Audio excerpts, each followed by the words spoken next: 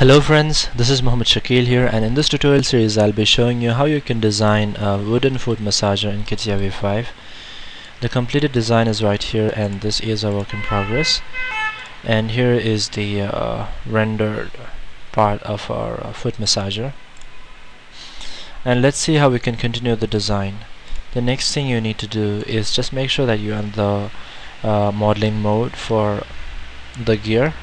Just select this particular face and go for sketch and create a circle of diameter 0.2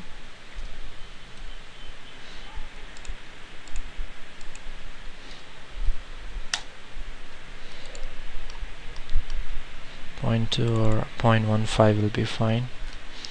So that's just a small hole which passes through the object. So through this you'll be putting the small metal so that this gear can rotate when you're moving your foot. So that completes this particular part's design. So let's just minimize this and come to the product mode again, and just make sure that the tools change firstly. Okay, it changed, and now go for insert new part, and then the next thing what you need to create is a support. So just click on yes, and firstly change the name to the support, and then expand the tree and just make sure that you are coming to the modeling mode. Then what you can do is to create the support. So let's just create the support little away from this part. We could assemble it later. So for doing that, I'll select the profile tool,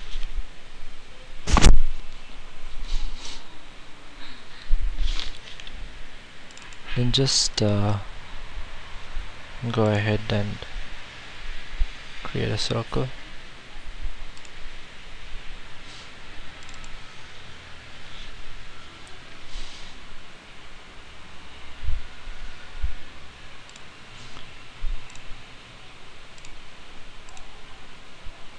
We'll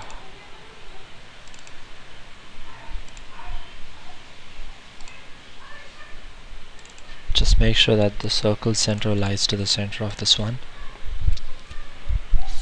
and then trim off the remaining portion. And we need to give a little dimension. So firstly, this particular dimension right here is 35.2,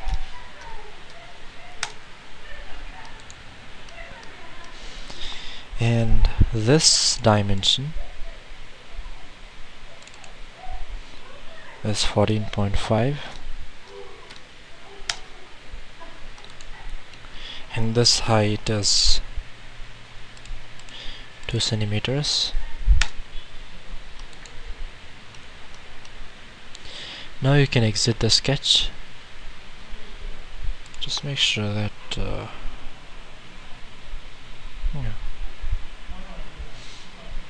now you could exit the sketch and go for a pad. You could do a pad of 1 centimeters, and that creates the first support. And let's see what could be done in the next part of our tutorial. I hope you're enjoying the tutorial series, and if you have any doubts on this one, you could comment below the video and I'll be getting in touch with you. Thank you so much for watching, and stay tuned guys.